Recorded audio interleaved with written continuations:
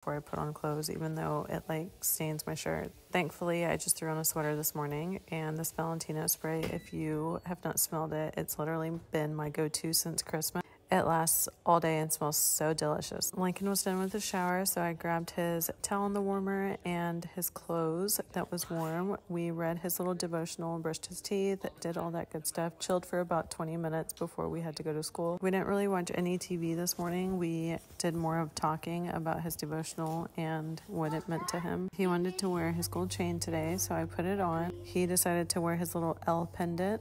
It was so cute. And then I got in my car and we had a bunch of Valentine's Day stuff to drop off. So I walked in with my boy, and then I got home, made my bed. I had about 20 minutes before my masseuse showed up, so I sat on the couch in the living room and read my Thrive. This is a devotional for women that I got on Amazon, and it's literally so good. I love it.